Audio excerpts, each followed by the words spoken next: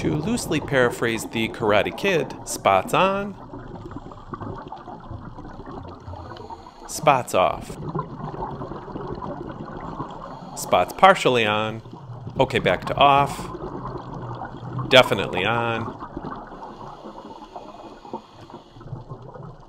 and off again.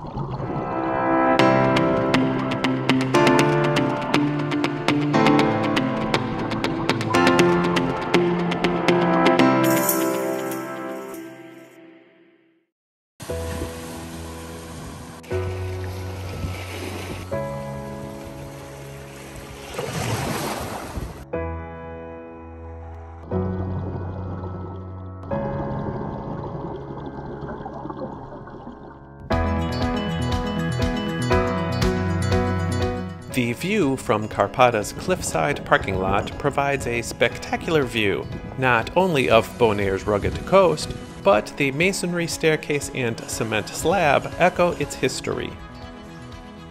Karpata is located on the grounds of an old plantation, and many of those buildings still stand across the road from the parking lot.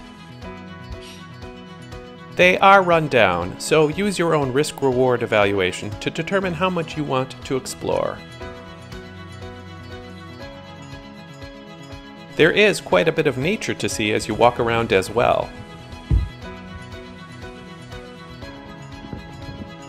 And be sure to check out the water's edge.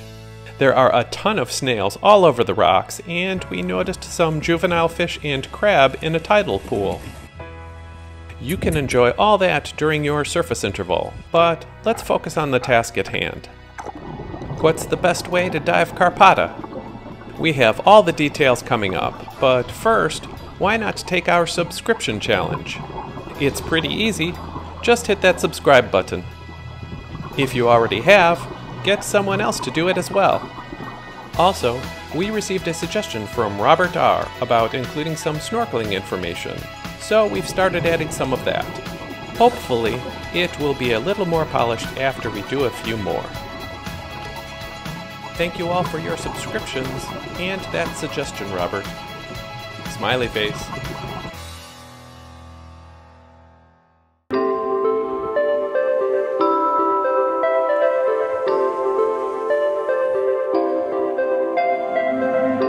Karpata sits in the northwestern part of Bonaire's leeward coast.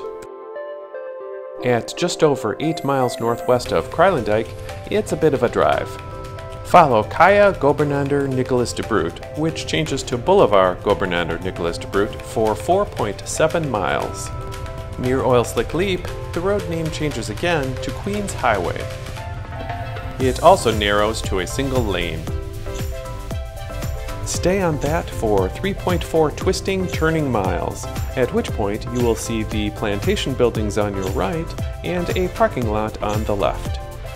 Quick note, at some point Queens Highway becomes a one-way road, so while you can take that to Karpata, you must take Kaminda Karpata to Rincon, and make your way back to Kralendijk from there.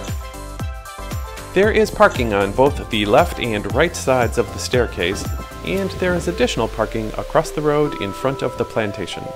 There are a couple of trees to park under, but other than that, you'll be in the sun.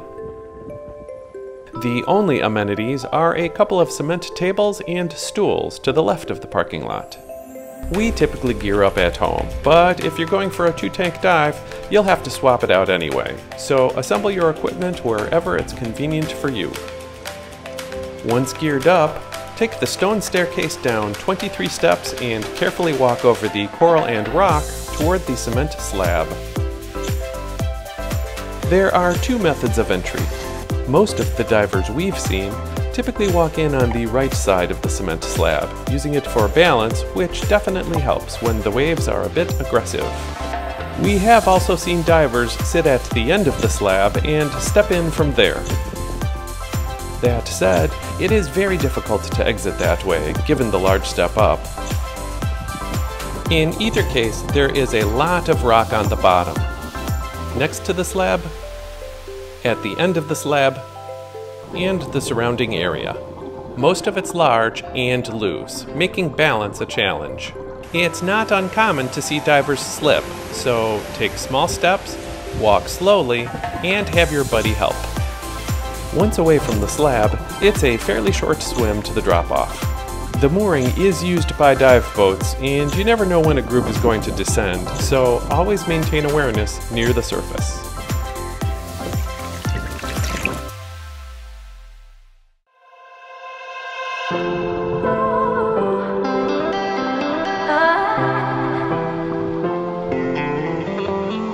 The curvature of Bonaire, where Karpata is located, means that the reef lies at 205 degrees south-southwest, and the shoreline sits at 25 degrees north-northeast. There is a sight buoy anchored by 2 large barrels in 20 feet of water, a bit northwest of the entry point. You can use it to check the current. If the buoy appears almost in front of the beach, or the parking lot above, the current is going left. If it's farther right, the current is headed that way. While there are hard and soft coral near the entry point and throughout the shallows, the reef gets more dense closer to the drop-off. So does the fish population. You may see schools of yellow goatfish, smallmouth grunts, and of course lots of brown chromis. The drop-off begins at 15 feet and goes well below 100. Want to see what the reef and slope look like on the way down? Here you go.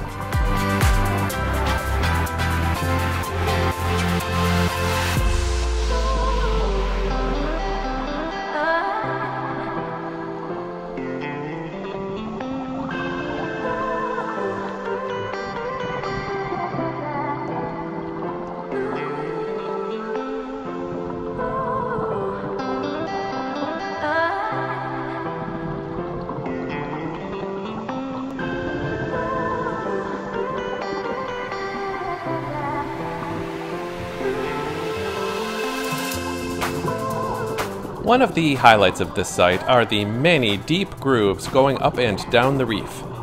Swimming in and out of those makes it relatively easy to capture photos and video of subjects against a nice, clean blue background. Often, those grooves form sand chutes, where sand divers and other creatures might be resting. As you're swimming around, look for a well-worn anchor on the southeast side of the reef in about 35 feet of water. Another highlight is the shallows. Because the coral begins very close to the shore, and the shallows have a gradual slope, it's not only great for a safety stop, but snorkeling as well. From the surface, you will easily be able to see a variety of gorgonians and brain coral. There is a fair amount of blade fire coral, and a few elkhorn coral that really stand out. The bottom is a mixture of sand, rock, and coral debris, which provide lots of hiding places for juveniles and algae growth for grazing parrotfish. If you're lucky, there may be a puffer or two hanging out at the edge near the drop-off.